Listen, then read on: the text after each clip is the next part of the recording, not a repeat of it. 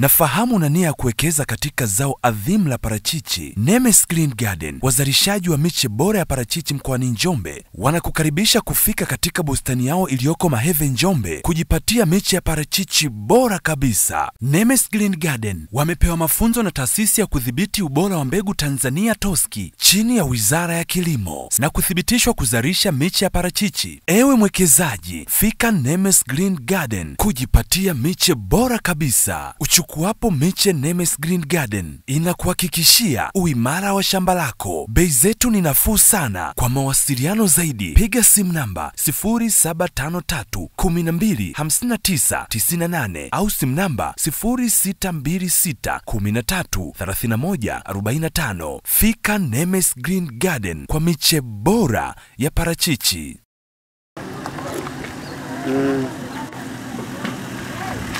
Sawa.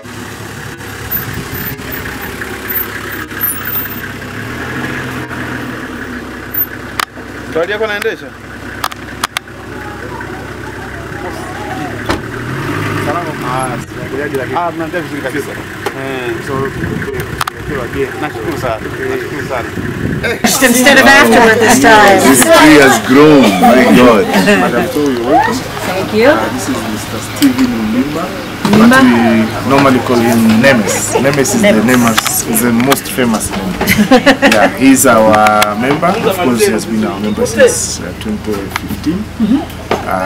He has several avocado orchards, but he also have a seedling nursery. And his nurseries are among the nurseries which have been certified. And even in our pavilion at the Nanenane grounds, we have a few seedlings from his So we'll be seeing his stuff there? Yes, we'll also see the very good quality seedling from this farm. So, Mr. Mkulima, karibu sana. Asante kwa kupokea. Mzee Kirenga nadhani unamfahamu vizuri. Ndio nafahamu. Mama Maria unamfahamu vizuri. Ndio. Na mgeni wetu anatoka USAID.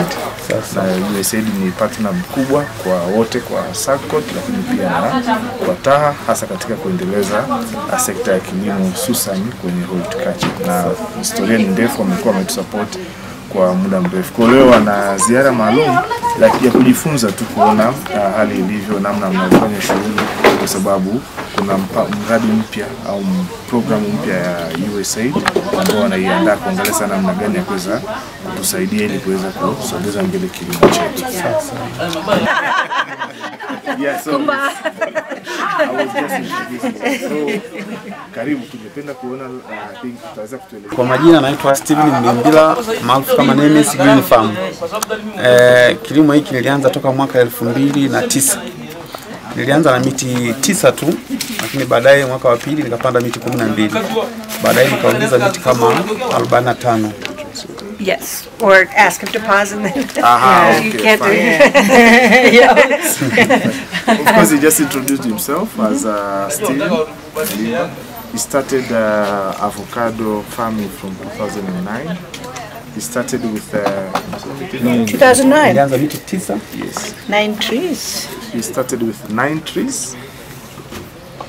And then he joined you guys in 2015, you said? Yes, yes. Great.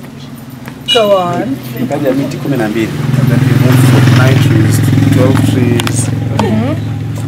Nikaja miti 45. To 45 trees.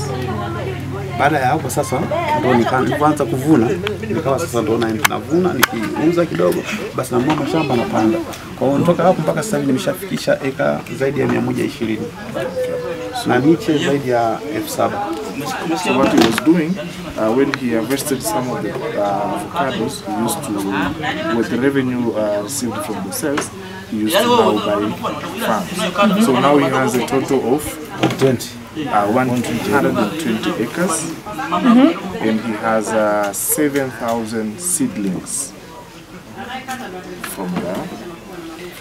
7,000 seedlings, like for selling for the nursery? Miti shambani. Miti shambani. 7,000 trees. Trees. Okay, that's Kwa maana ya miche sasa hivi na miche kama 300,000.